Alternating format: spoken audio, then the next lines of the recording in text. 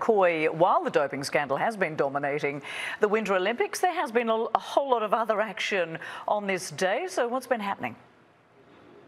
Yeah, we had temperatures well below freezing, creating tricky slopes for the men's slalom, Rosemary. 34 of the 88 competitors didn't even finish the opening leg, but the tall, machine-like 24-year-old Frenchman standing 6'3" or 1.91 meters, Clement Noel, slithering his way through the gates. He was sixth heading into run two, but his combined time of 1 minute 44.09 seconds is enough for his first Olympic medal, and it's a gold one. His long legs were like pistons navigating the course. For France's first Olympic gold in alpine skiing since 2006, Noel was screaming and pumping his fists as he edged out Johannes Strolls of Austria by 0.6 of a second, and Norwegian world champ Sebastian Foss Solvang taking the bronze. Now,